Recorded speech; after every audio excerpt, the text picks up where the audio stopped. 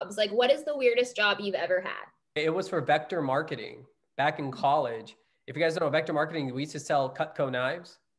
Oh, Remember you Cutco sell the knives? knives.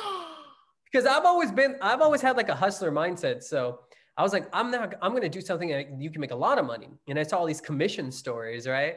Yeah. And they kill you, man. Because you destroy every close relationship you have. You just guilt people into buying shit. Like you go to auntie's house, you're like, you go through the whole thing. You're like, so if you buy this, you have to buy this. You just guilt people. It's just so unethical the way they go about it. But I mean, I was an impressionable kid, but even I, like a couple months in, I was like, this feels shady as hell.